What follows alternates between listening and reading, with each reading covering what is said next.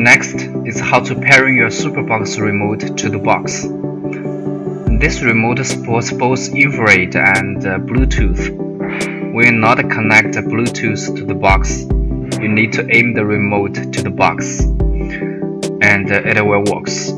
But only if you pair the remote to the box with Bluetooth, the voice control function can be activated.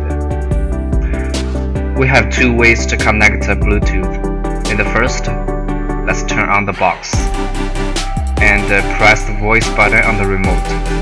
It will go to the parent page. And then we hold the OK and the return button together for like 8 seconds until the red light flash.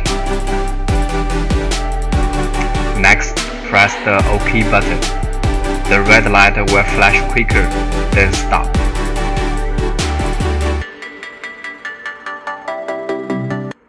The parent page will also showing connected.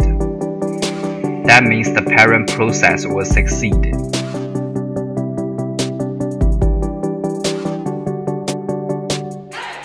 You can click Settings, Remote and Accessories.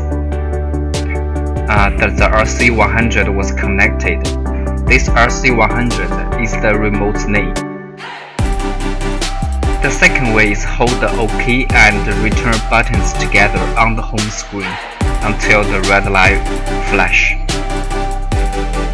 Then we click Settings, Remote and Accessories, waiting to find the RC100. Then click to connect it. Now we go back to the home screen and press the voice button. The voice function was being activated.